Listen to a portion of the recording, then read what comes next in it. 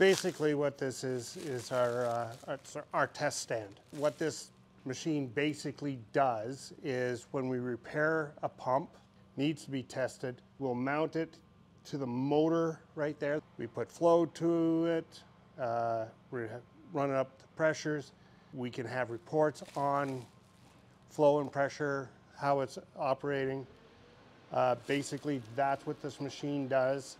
This is like a tray here, and it's filled with oil. So the tray probably, I want to say maybe, what, 10 gallons? Probably about 10 gallons in here. And this needs to get emptied back to the reservoir.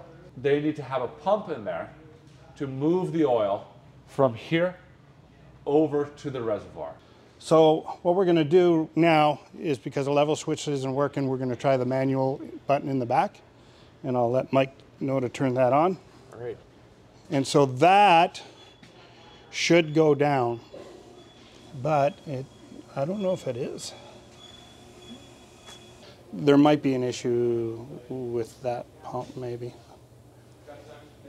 I wonder if they do have the wires backwards, that thing is reversed.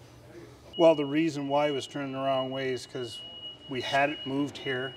We had electricians come and hook it up, and it appears that it's hooked up backwards. But I think it's like standard that where they just hook it up. They don't know which way it turns until... I don't think there's an indicator on when they hook up the wiring, which goes where. I think you just take a guess. Right.